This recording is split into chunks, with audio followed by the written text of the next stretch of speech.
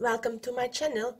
It is additional video for my Japanese short rows in the round video. This addition I will show you on the example when there is ribbing. Doesn't matter, 2 by 2, 1 by 1, like in my example here. I did some swatches already before, as you can see. Quite invisible, these short rows in the round. On ribbing 2 by 2 and also the wrong side. Well, they're both the same. And let's start. I will show you how to switch between the short rows when you have purl and knit stitch together. But first, I would advise you to check out my main video about the short rows in the round, if you are not familiar with this short rows technique, and later come back and then it will be more clear for you how to work in ribbing.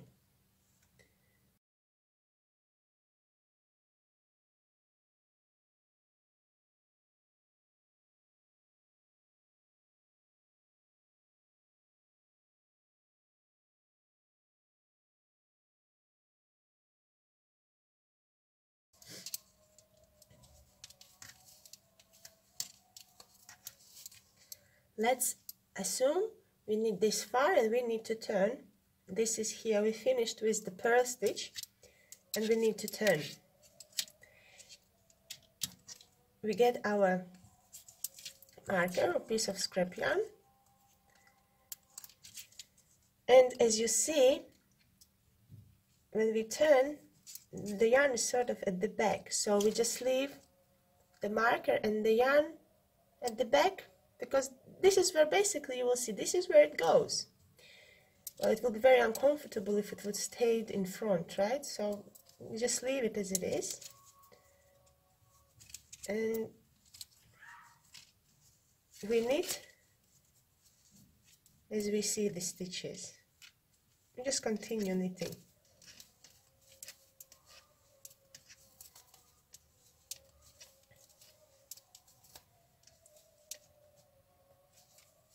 And we want to turn now here, when we finish off with our knit stitch.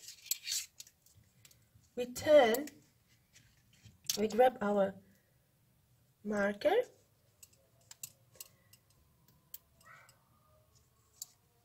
and you see, the yarn is already at the back, so we just leave it as it is. And we purl the stitch. And we continue as usual to knit our ribbing. So we continue to knit as usual, ribbing 1 by 1 or 2 by 2 ribbing, it doesn't matter. We come to the marker and we purl. As you see the stitches, that's how you do. Now we have this big hole here, and the next one is a knit stitch. What I do, I put this short row stitch on the left hand needle, and I treat it as a normal stitch later. Now I need to close the hole by knitting 2 together. It is important to look how the stitches are lined up. In this case, everything is fine. If I knit 2 together,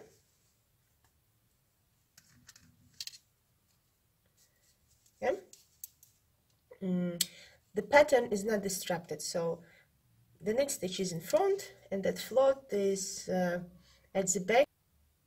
Purl stitch. Yeah? Do it one more time. Let's say I want to turn here again with the knit stitch. On the knit stitch I'm turning back. On the back I have a purl stitch, of course, because that's the other side of the knit stitch. Take my marker and I purl stitches as usual without, no, I don't care about the marker at the moment.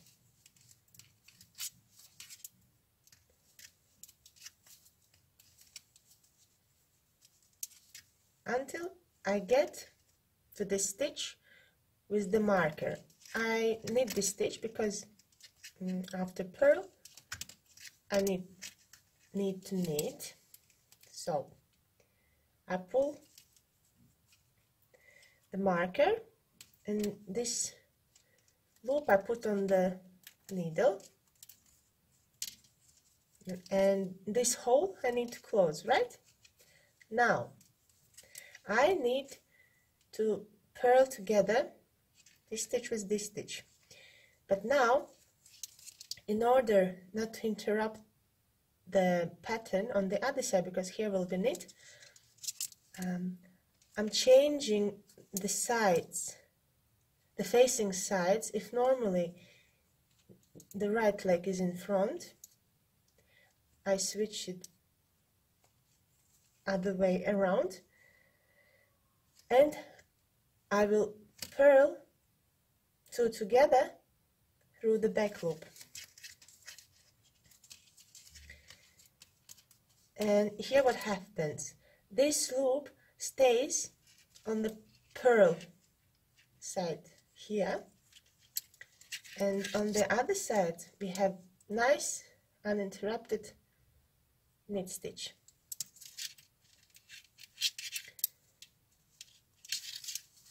So let's say I'm turning again on the right side. Now I have here the knit stitch, put my marker on, leave it behind because that's how my stitch is showing, and knit it simple, properly, like follow the pattern. I will show you one more time. Here is my short row loop.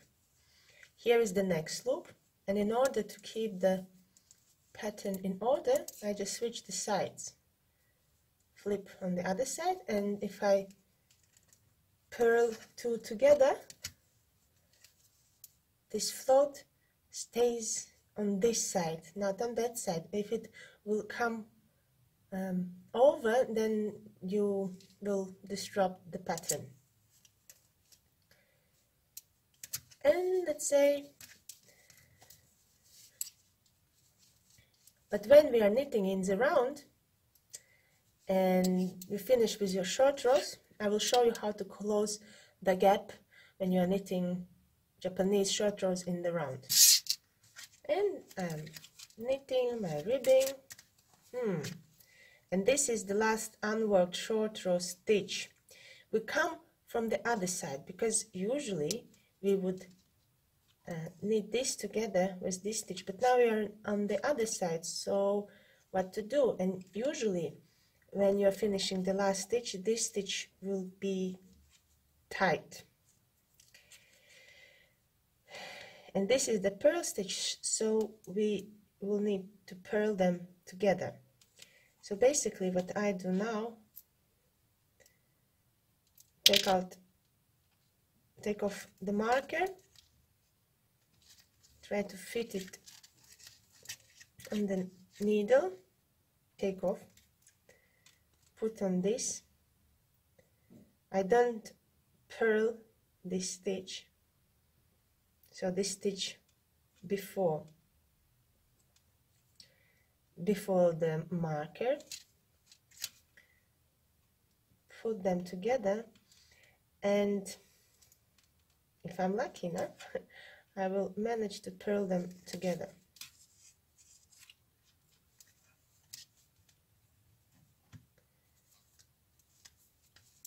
And I knit the next stitch.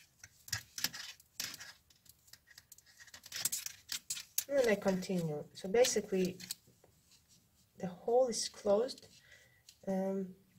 not as clean as in round knitting when your ordinary short rows, but it is fairly good, and once you even out and block your knitting, it will not be visible.